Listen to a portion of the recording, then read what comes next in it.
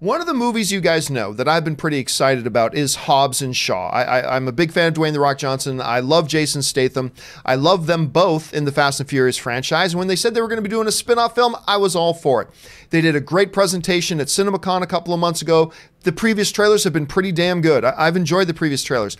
But I'll tell you what, guys, they just dropped, for those of you who don't know, they just dropped what they're calling the final trailer for Hobbs and Shaw. And oh my God, they have saved the best for last. This trailer is out freaking standing.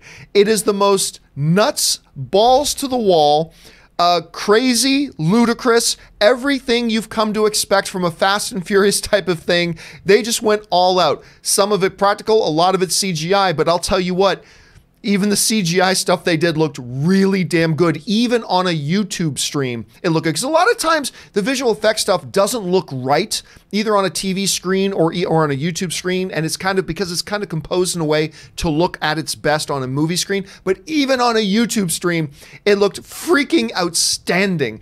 I wish Rob was here so I could rub that, you know, hashtag justice for Han in his face. It's a good thing Han's gone, because now we got Shaw, which is great.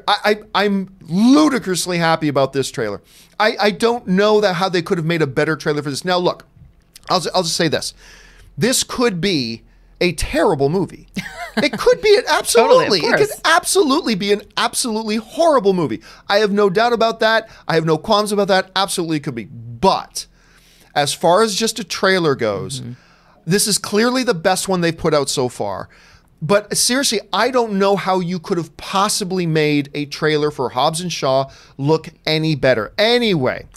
It was incredible. Yeah, Aaron, I was standing over John's shoulder when we were watching it right before the show, and I was practically jumping out of my skin. I kept cheering. I kept saying, "Oh my God, oh my God." And I couldn't even tell what was CGI and what was not. I also like to watch movies with a suspension of disbelief, so I don't look for it. But there were so many moments that I said, how in the world did they do that? It didn't even occur to me that it was CGI. And one of my favorite moments was when they go back to the fictional, I don't even know where they shot it. Maybe it's the fictional hometown of his character. But when they do the haka, it's such a beautiful moment.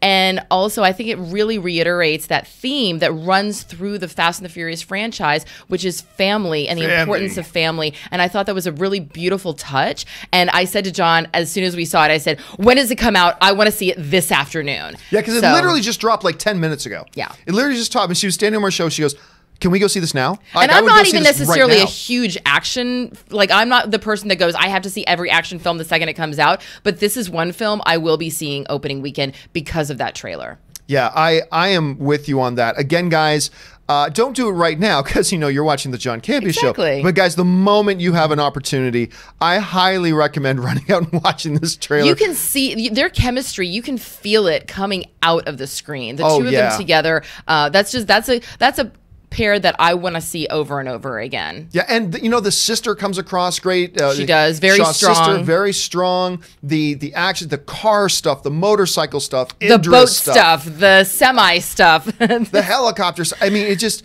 one moment is more ludicrous than the next, but it works because you just go into it. As we said on Wednesday, I believe someone referred to it as empty calories. Yes. You know what? I will take all of those empty calories. Yeah, it looks great. Anyway, guys, have you had a chance to see the Hobbs and Shaw trailer yet? If so, want to hear from you. Jump down to the comments section below and let us know your thoughts. All right.